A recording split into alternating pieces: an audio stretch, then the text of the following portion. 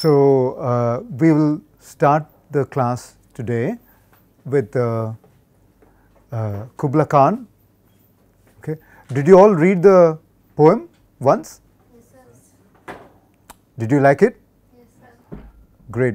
So, you know what, I thought of playing this video for you, and it has nothing to do with the poem. Maybe it has a lot to do with the poem, we don't know, we will explore it. You all seen this movie Beautiful Mind? Yes, sir. Yeah, some of you. Okay. So, I am going to ask him to play that the final climax scene, which is the Nobel acceptance speech by John Nash. Okay. I see lots of connection between both the poems in some way, and it's a long legacy of history of genius, if you like, poetic genius or mathematic genius and so on. But let us say how and why there is a connection, and let us spend the rest of the hour on teasing out the meaning. Okay?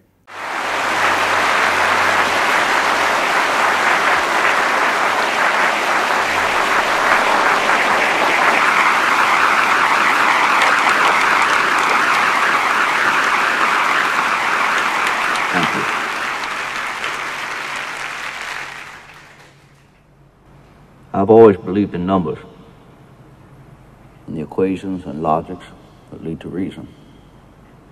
But after a lifetime of such pursuits, I ask, what truly is logic? Who decides reason? My quest has taken me through the physical, the metaphysical, the delusional, and back. And I have made the most important discovery of my career. The most important discovery of my life. It is only in the mysterious equations of love that any logical reasons can be found. I'm only here tonight because of you. You are the reason I am.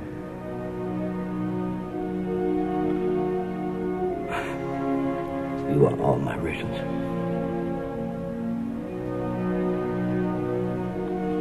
Thank you.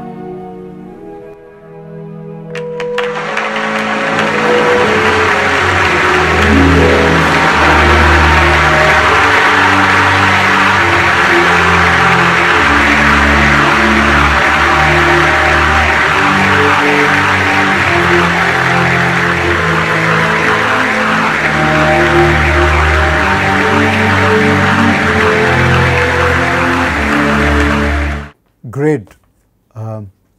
Did you all like it, the video? Well, let me put it this way.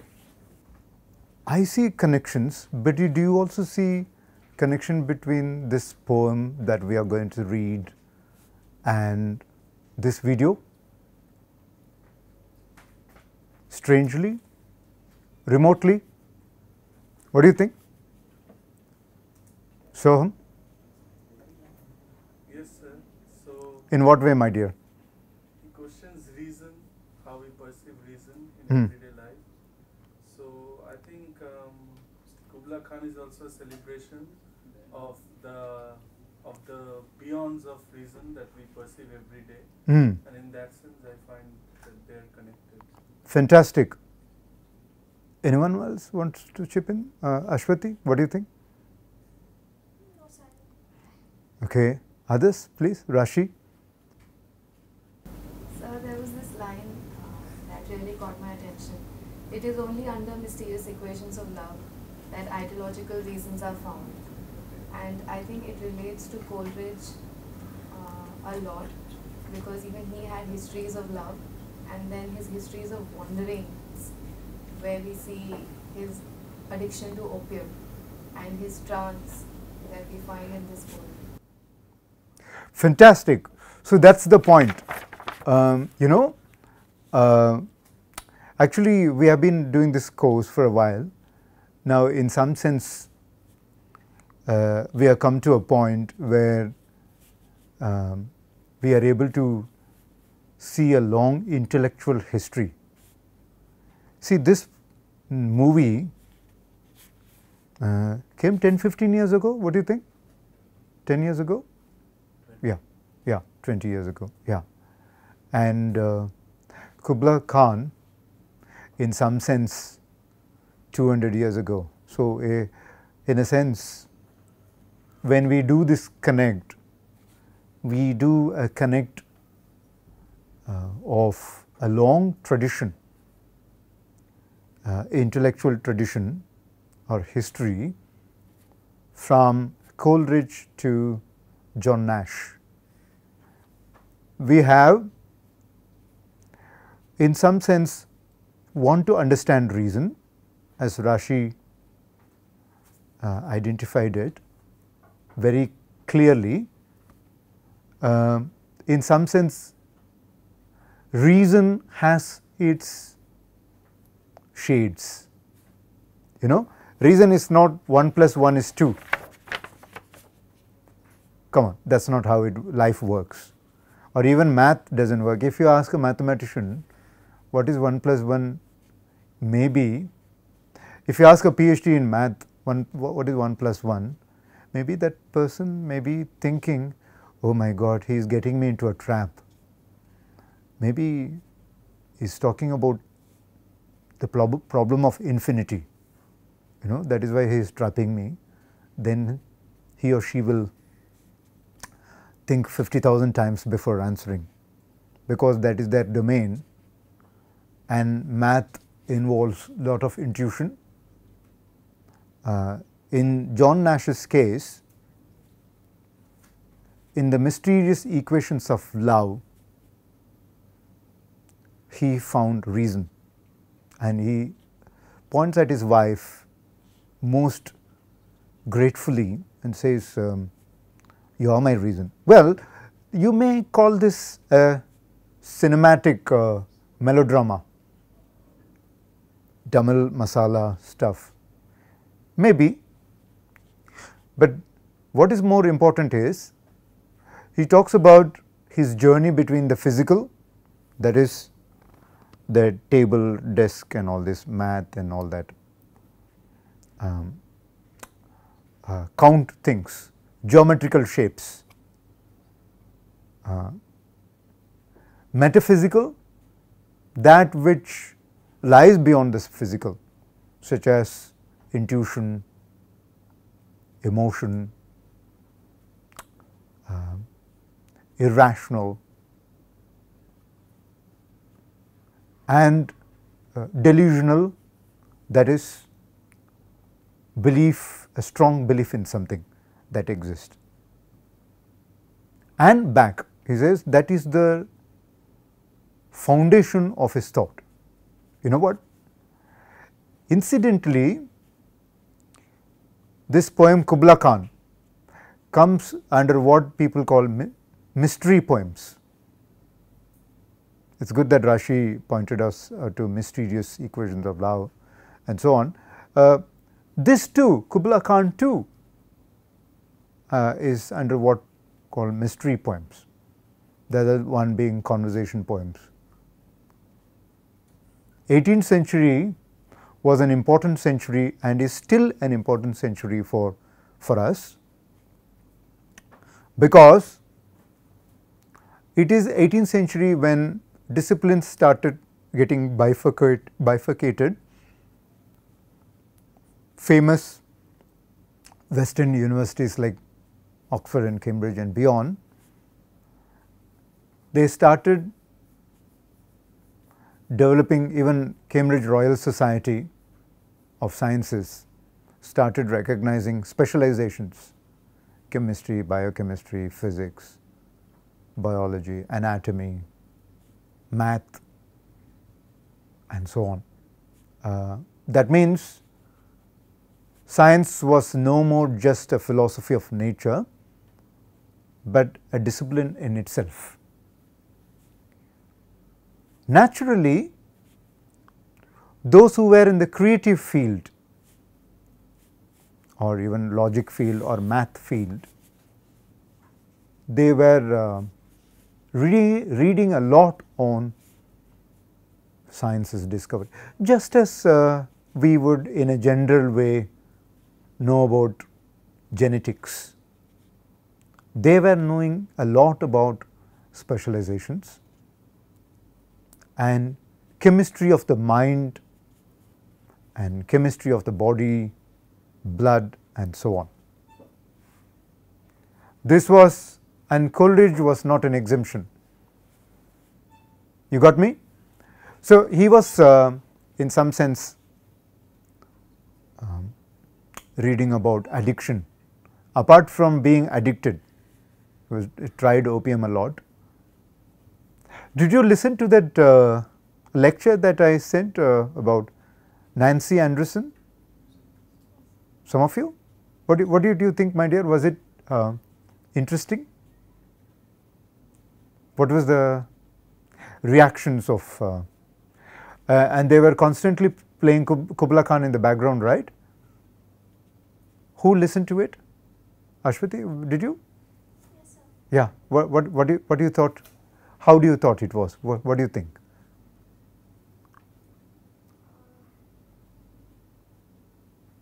On creativity. I was trying to comprehend about how the context of we discussing Kubla Khan in the context of say reason, disability, or how we deal with how mind deals with reason. Yeah. Like the video And kind of and creativity, right? yes.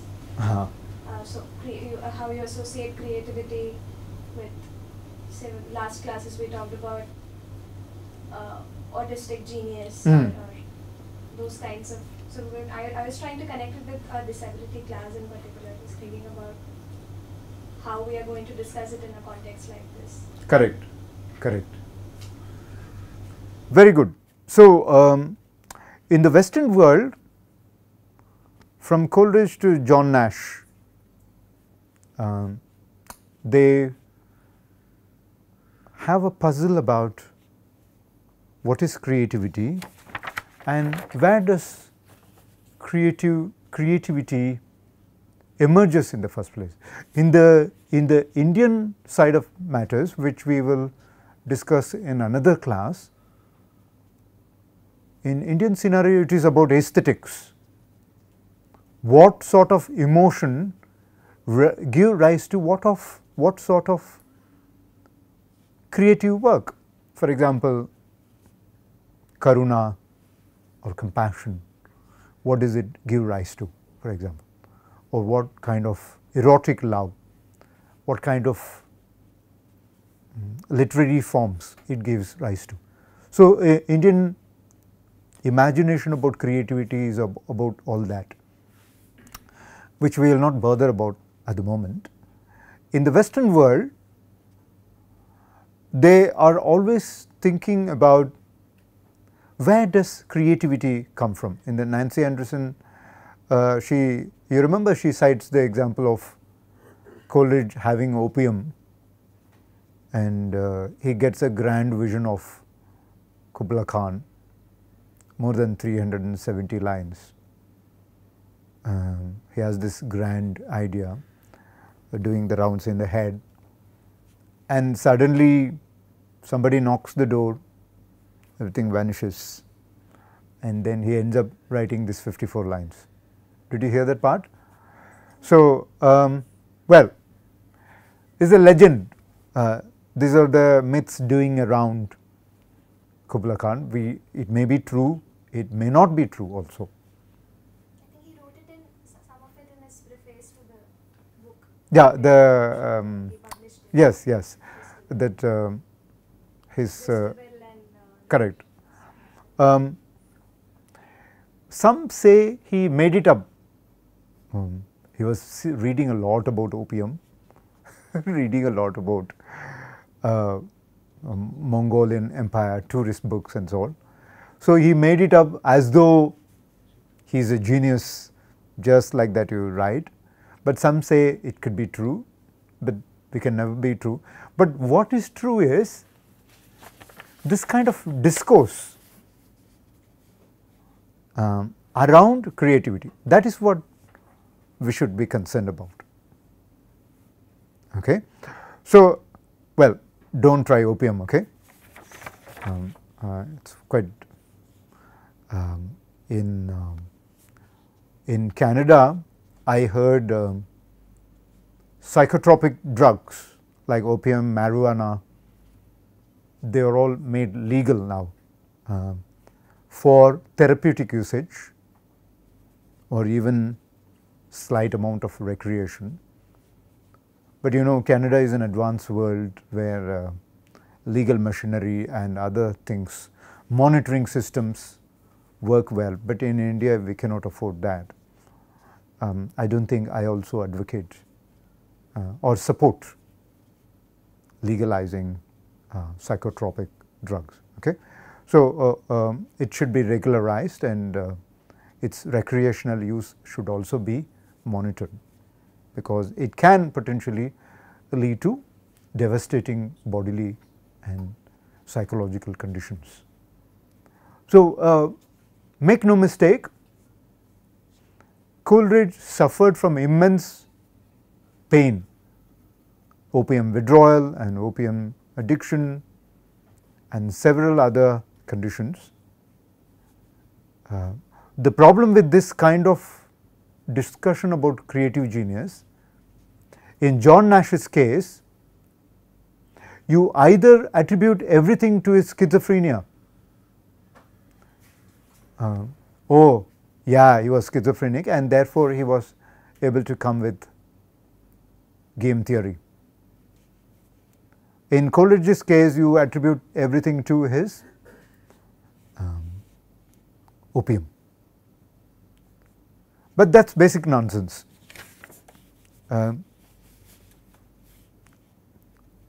Nash could have done without schizophrenia. He could have become a mathematical genius and contribution, but we cannot otherwise also deny that he drew sustenance from intellectual sustenance from schizophrenia as much as his work on math. Okay. So, we have to recognize that part. Okay. Having said that, let us do some close reading of the poem and then tease out what it has to do with disability studies, or alternatively said, in what way a disability studies framework enable a rich literary understanding of Kubla Khan. Very good. Can one of you read the poem aloud for the class so that we can take it forward? What do you think? Ashwati, do you want to do that? Yes. Yeah. All of us should follow Ashwati now. In Sanadu did Kubla Khan a stately pleasure dome decree, where Alv, the sacred river, ran through caverns measureless to man, down to a sunless sea. So twice 5 miles of fertile ground, with walls and towers were girdled around, and there were gardens bright with sinuous rills, there blossomed many an incense-bearing tree, and here were forests ancient as the hills, enfolding sunny spots of greenery. But oh, the deep romantic chasm which slanted down the green hill athwart a Sedon cover. A savage place, as holy and enchanted as ever beneath a waning moon was haunted by woman wailing for her demon lover. And from this chasm, with ceaseless turmoil seething, as if this earth in fast thick pans were breathing, a mighty fountain momentarily was forced, amid whose swift half-intermittent burst, huge fragments vaulted like rebounding hail, or chaffy grain beneath the thresher's flame, and mid these dancing rocks at once and ever, it flung up momentarily the sacred river. 5 miles meandering with a mazy motion, through wood and dale the sacred river ran, then reached the caverns, measureless to man, and sank in tumult to a lifeless ocean. And amid this tumult, Kubla heard from far ancestral voices prophesying war. The shadow of the dome of pleasure floated midway on the waves, where was heard the mingled measure from the fountain and the caves. It was a miracle of rare device, a sunny pleasure dome with caves of ice. A damsel with a dulcimer in a vision once I saw. It was an Abyssinian maid, and on her dulcimer she played, singing of Mount Abora. Could I revive within me her symphony and song? To such a deep delight it would win me, that with music loud and long, I would build that dome in air, that sunny dome, those caves of ice, and all who heard should see them there, and all should cry, beware, beware. His flashing eyes, his floating hair, weave a circle round him thrice, and close your eyes with holy dread, for he on honeydew hath fed, and drunk the milk of paradise. And drunk the milk of paradise. Thank you. Okay, very good. So, let me read a few lines, line by line, and do some close reading. Will you all follow with me? Are you all on mobile? Yeah. Okay. In Xanadu did Kubla Khan a stately pleasure dome decree, where Alf, the sacred river, ran through caverns measureless to man. In Xanadu did Kubla Khan a stately pleasure dome decree.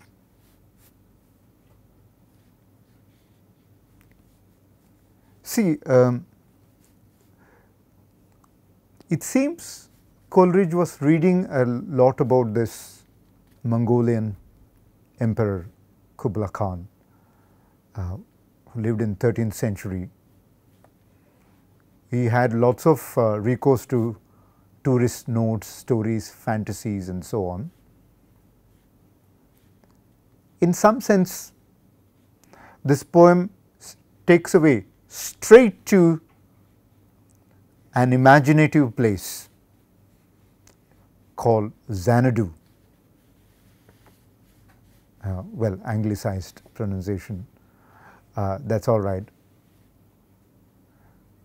It seems that place, like the biblical creation, let there be light, and there was light, right?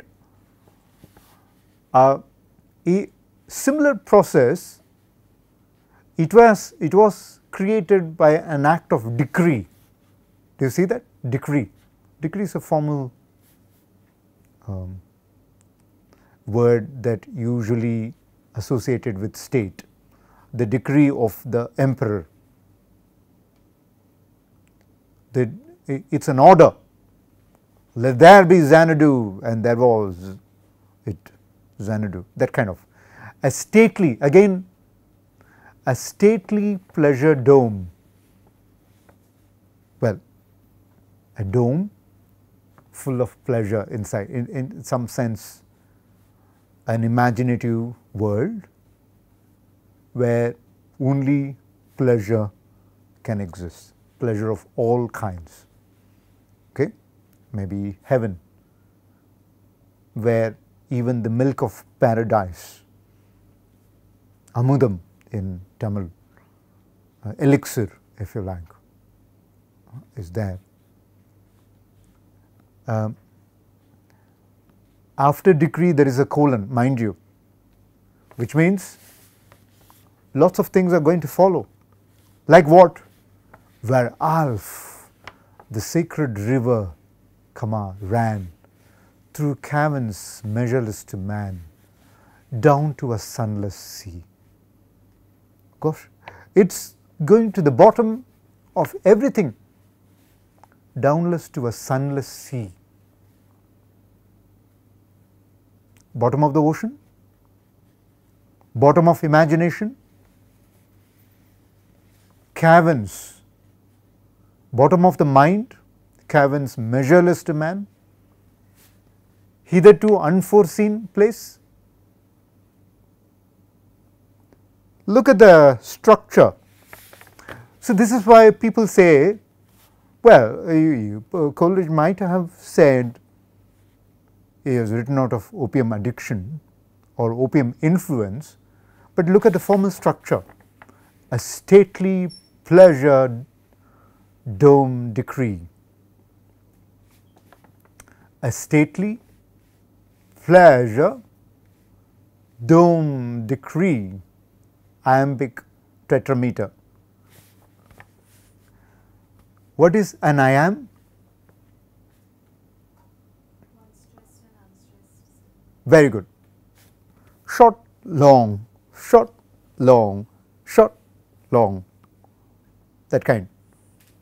Like an emperor walking with one left foot, he will keep a long right foot, one left foot on long right foot, tuck, tong, like that. Why? It's see, you have to understand this. See, we need to look at why this kind of a tradition emerged in the first place in the Western world. It's a rhythm. If you can see, Western dances are usually couple dance, minuet, from minuet to salsa. Good salsa dancers here? Well, so and each, for example, if you take a classical minuet, students of Western music will know, it has to be carefully orchestrated when in a couple, when one couple is doing short long rhythm, the other couple on the other side should be doing long short, so that both meet face to face and they withdraw. It is a kind of a orchestration, but in the iamb, which Rashi pointed us, short long, it is also called rhyme royal, an emperor's feet, as it were, majestically walking.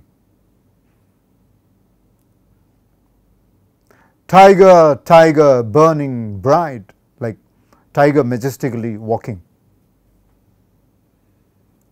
So, all these romanticists grabbed this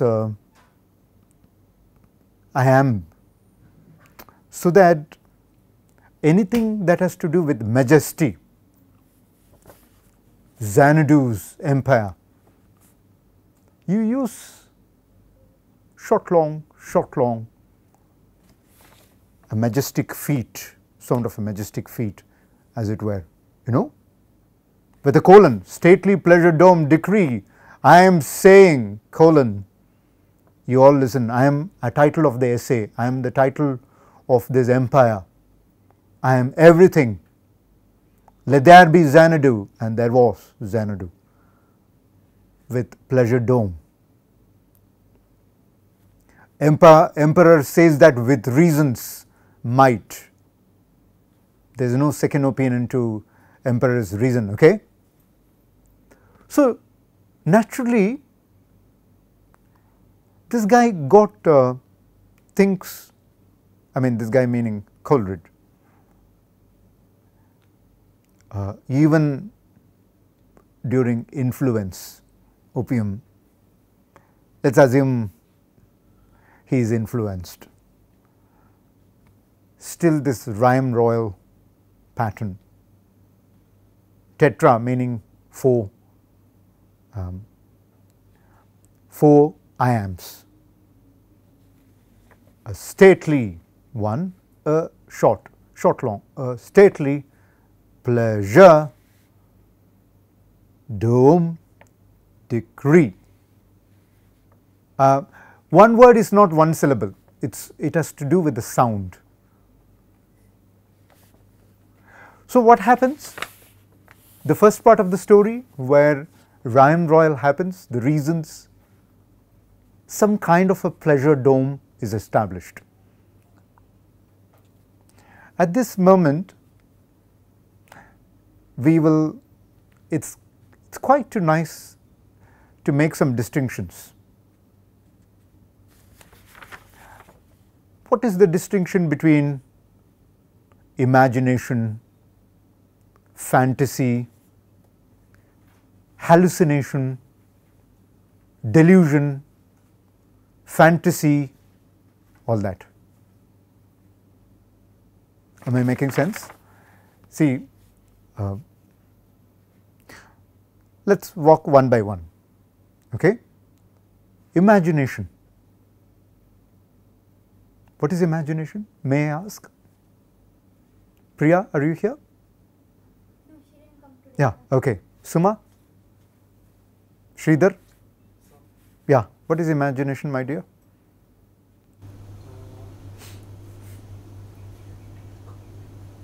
I can't quite phrase it. Yeah, I mean it's very hard to, how can you define, suppose I ask somebody, what is head? Then it's quite difficult to immediately say. Anyone wants to try? What is imagination?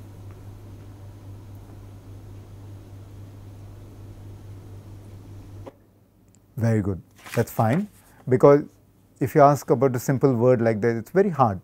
Let me try for you, okay? Imagination is seeing something which is not here. Does that make sense? For example, I am imagining maybe a dinner in Delhi, which is quite possible, but not happening at the moment, you know. Imagination also has to do with coming up with something which is not there. All entrepreneurial activities are imagination, meaning creating a new poetry. Before Coleridge, this poem did not exist, right? It is an act of imagination. All rational sciences need imagination to do new things, new formulaics, formulas, new objects, new things, and so on.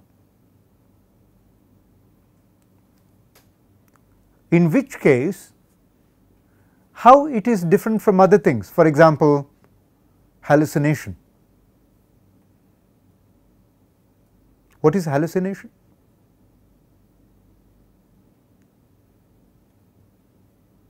Soham? Hallucination can be defined as viewing something that is not exactly physically present to the viewer. Yes. So there is some sense of urban agency in imagination, while hallucination, I think it's just imagination not under our control. Sanjay, very good. Have you come? Very good. That is hallucination. Did you get frightened? Some sense of coercion. So I was actually able to see, Sanjay, which you were not able to see, and then I was acting on that with, she said correctly, agency, right? You said agency, no? Yes, sir. Yes, your fuller agency is involved. The notorious Pokemon Go, did you all play it? No. Good. My students are good, yeah. But they are lying, I know. Is that true, Ashwati? No, sir, I haven't even. Okay. Pokemon Go. Whatever that means, yeah, this Pokemon Go, I want to play, maybe you can help me to play it. See, there is a $1 billion industry which is emerging now. Apple is going to come up with a virtual machine to tap into human tendency to want to hallucinate. indulge without being there, in full sensory pleasure, pleasure dome as it were. So, each Apple mission is going to be a pleasure dome, where you actually live in something which is not there, in its fullest eros and completeness. Okay? So, that is hallucination. So, we saw imagination. So, in an act of imagination, what happened? Xanadu emerged. Let there be Xanadu, and there was.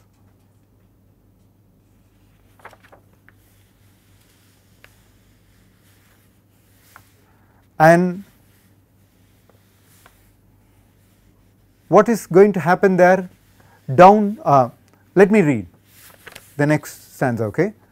So twice 5 miles of fertile ground, with walls and towers were girdled round, and there were gardens bright with sinuous rills, where blossomed many an incense-bearing tree, and here were forests ancient as the hills, enfolding sunny spots of greenery.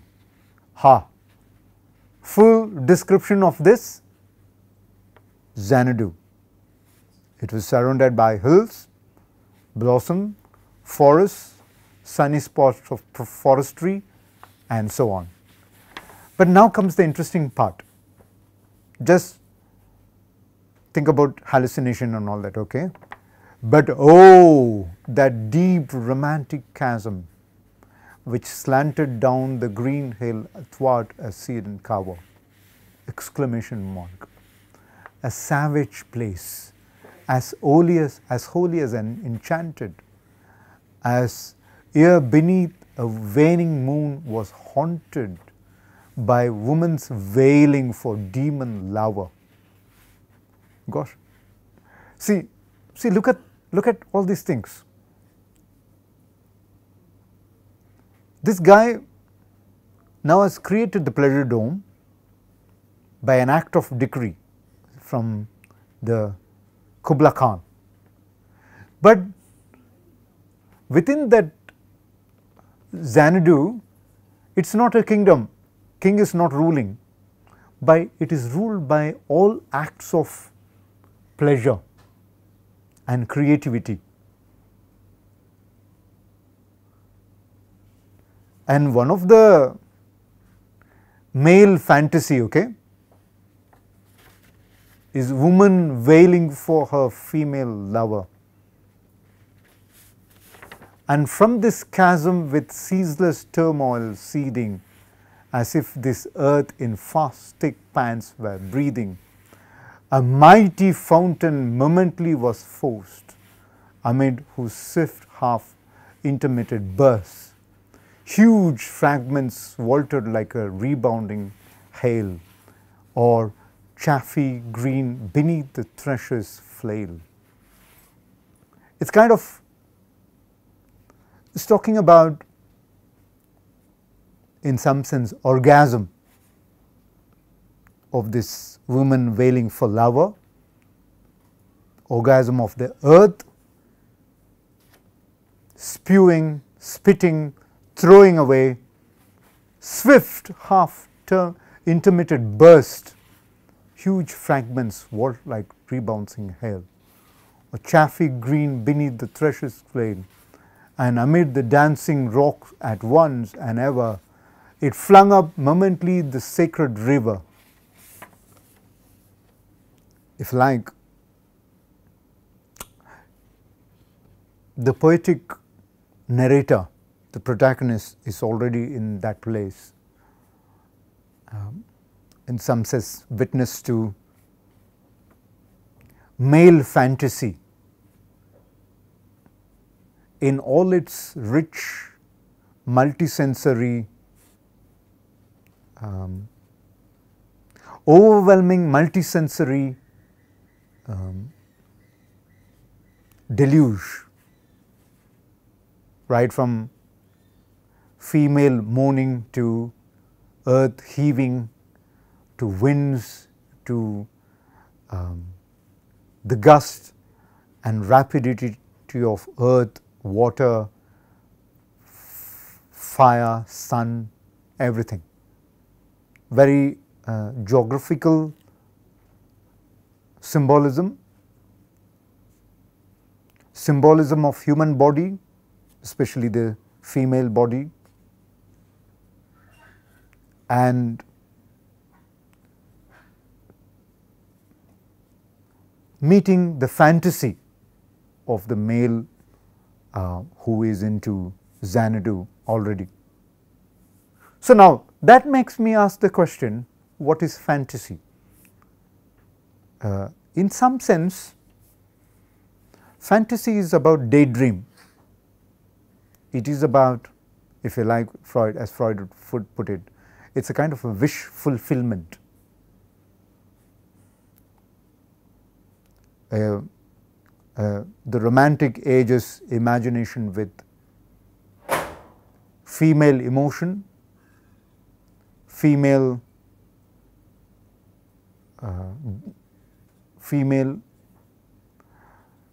matters about sexuality to birthing to, and their intrinsic difference from a man's reason or decree. You are able to see it now? And so on it goes. Let me also go. But you see, the meter has shifted now. I was saying iambic tetrameter, but now it has shifted to iambic pentameter. What does it matter? What's a big deal about shifting meter? Well, it also suggests the chaotic, orgasmic nature of Xanadu's pleasure dome. It's irrational, it's beyond the degree, it is sexualized, it is a fantasy world, and so on. Let me go on. Through wood and dale the sacred river ran, then reached the caverns measureless to man.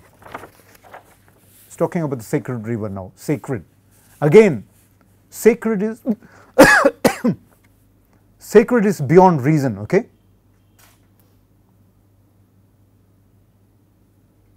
To me, something is sacred, that's it. There's no question about it. But the problem is, what is sacred to me need not be sacred to you. There should be tolerance. Our huge debates about cow and other things involve this kind of matters. And sank into tumult to a lifeless ocean. And mid this tumult, Kubla heard from far ancestral voices professing war, and shadow of the dome of pleasure floated midway on the waves, where was heard the mingles measure from the fountain and the caves. Look at the size of the lines now. They have shrunk as though they were floating on water. So different fantasies actually. One which in the larger imagination Xanadu, then the pleasures of Xanadu, then as though this thing is floating on water. It was a miracle of rare device, a sunny pleasure dome with caves of ice, a damsel with a dulcimer in a vision once I saw. Look at this word vision. It's about a poet Did you see the shift in voice? In a vision once I saw, colon, hereafter I am afraid it is going to be autobiography. Do you all agree? In a vision once I saw. Until then, until now, it was irrationality, fantasy, imagination, all in the shape of formal introduction, formal rhyme patterns and so on. But now on, it is going to be about poet's own hallucination. In a vision once I saw. Again, it is the nature of poetic genius that we are talking about. Well, some children have precocious vision. They are able to see numbers beyond their capacity. At the age of 5, somebody may say Shakespeare upside down, if that is possible. Mozart was autistic, they claim, and so on. What is the nature of the poetic vision here? It was an Abyssinian maid, and on her dulcimer she played, singing of Mount Abora. Could I revive within me her symphony and song? To such a deep delight would win me, that with music loud and long I would build that dome in air, that sunny dome, those caves of ice, and all who heard should see them there, and all should cry, beware, beware.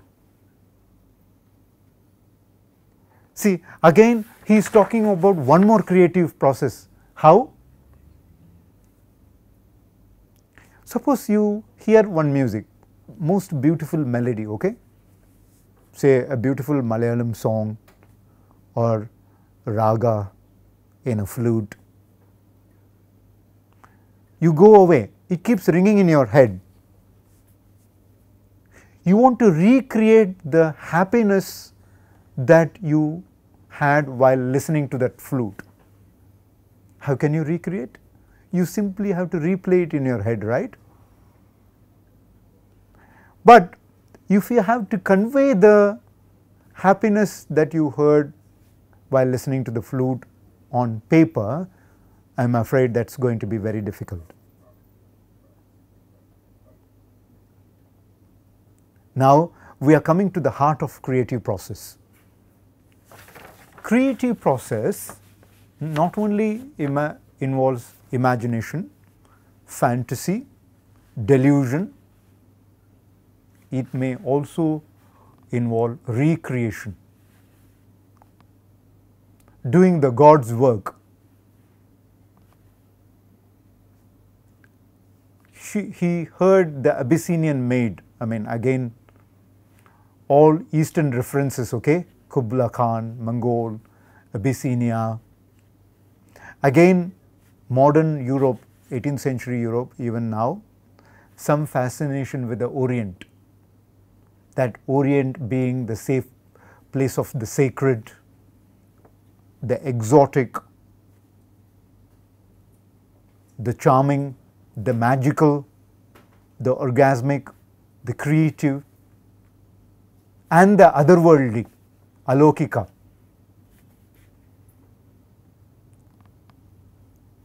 So he wants to recreate that creative energy that this Abyssinian maid had. And then what happens? If we could do that, then it is equal to creating the pleasure dome that Xanadu, that Kubla could create by a decree. Kubla had one command. What is that? He is a royal monarch, okay? he can create by the act of decree. But Coleridge, the poetic genius or the poet or the narrator of this poem, has a different command, the art of recreation, the irrational power, the delusional, and so on. So he can create or recreate a pleasure dome based on the song that he heard from the Abyssinian maid. Then if he could do that, what will happen?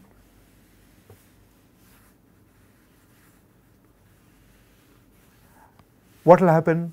The audience will say, and all who heard should see them there, and all should cry, beware, beware, his flashing eyes, his floating air, weave a circle round him thrice, and close your eyes with holy dread, for he on honey dew hath fed, and drunk the milk of paradise.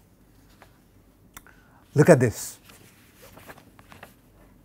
When you actually realize that when the poet can actually build a pleasure dome based on the music he heard, the vision he had, the fantasies, then you will look at him with dread, fear. Oh my God, he's such a poetic genius. He's so different. He's so exotic. He is mine, but so different. If you like artistic vanity, you know. And he's the one who drank the milk of paradise. That is maybe messenger of creativity, creative genius, and so on. Right. In some sense, we have finished, in some sense, close reading the poem. What do you think about the poem? Did you like it? Confusing? What do you think? Ashwati? No idea. Sorry? Poetry class, course last semester. Ah. So once dealt with it, I think a professor from Madras University Hmm. came and took it for us. Okay. So this was again like the relations of Revival. Yeah, so this the rendering was beautiful. Okay. But I was like all the time I was trying to think about what kind of genius is a genuine genius. Like I mean, so say the drug influenced kind. So maybe I'm deviating from the topic, but this one thing just got onto my mind. Yeah, I know. I'm going to come to that now. Since we have finished close reading, maybe it is not such a bad idea to look at the connection. I can hear some voices. Well, not hallucination, right? Not such a bad idea to see what the hell about disability and disability studies to do with this poem. Well, let me say all these things just as a winding up remark. Okay? So, in some sense we are in the second part of our class dealing with the angle of disability about this poem. 18th century is a period where lots of travel was happening. Imperial Britain was expanding, ships were going, lots of chaps came from exotic places like India, China, spoke about women, food, exotic lives, poverty, nasty stench all that from that world. So, all kinds of imagination was spreading. One of the things was about bodily deformity and the looks. Anything that has a new look created or provoked poetic inspiration. For example, the rhyme of the ancient mariner begins with a different looking man, somewhat east looking, with a beard, telling the story, long beard. So, all the marriage party people coming close to him, enraptured, hypnotized,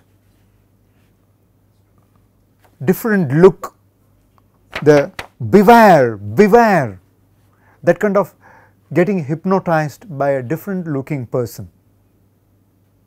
So, appearance and mutilations,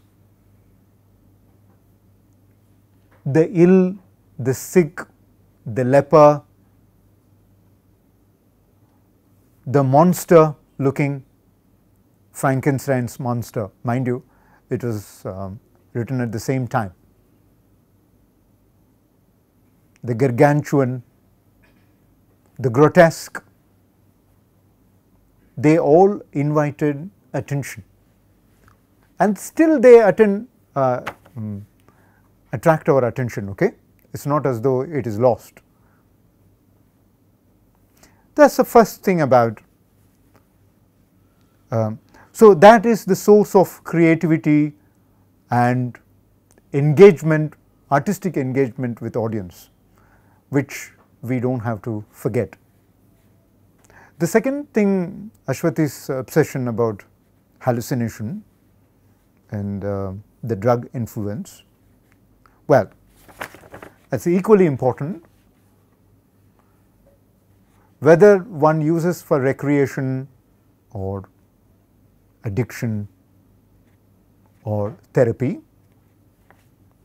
how does human mind works, how imagination works, how fantasy works, what is the role of madness in creating poetry. Looking at it, there are 2-3 ways of looking at it. Okay? The first way is to see madness as a source of creative genius. Tyagaraja mad in love with Rama,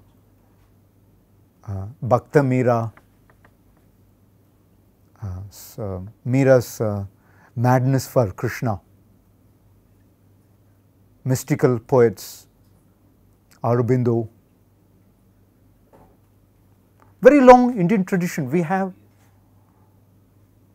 how madness is a source of bhakti, erotic love and other emotions. It is quite a huge tradition actually.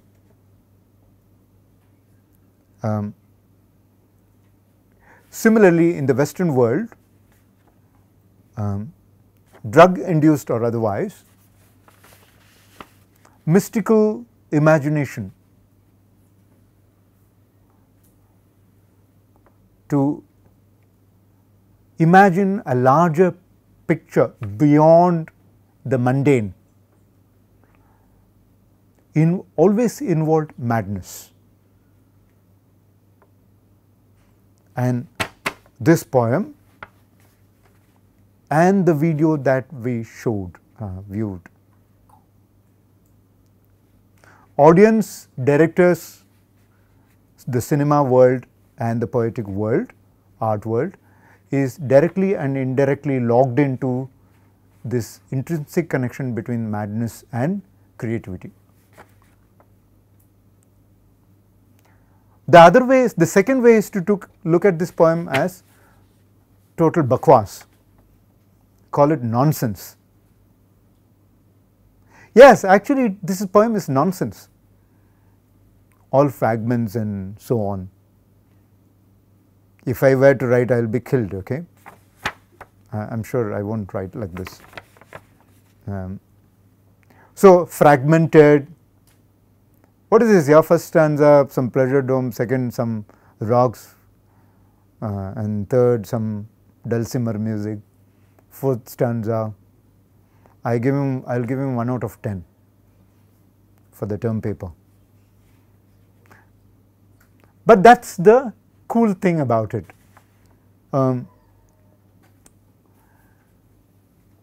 Celebrate nonsense in literature. Nonsense, there is a tradition called nonsense literature actually.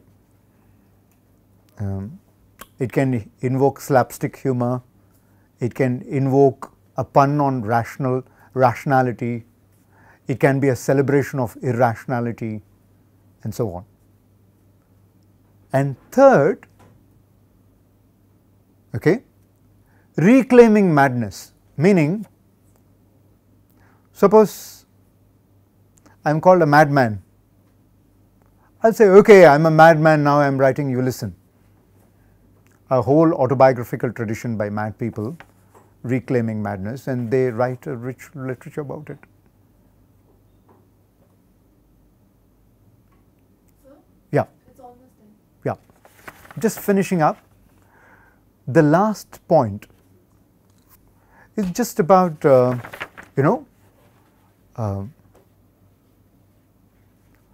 influence or otherwise, schizophrenia and other things. Reductionism, this poem is like this because of hallucination and so on. That is one way of seeing at it. Broad way of seeing it is how our discourse of hallucination, schizophrenia, madness influence readership and a critical tradition. So, we have to understand all these things. So, that is the in a nutshell why this poem may be important for our disability studies course. That is all. Thank you.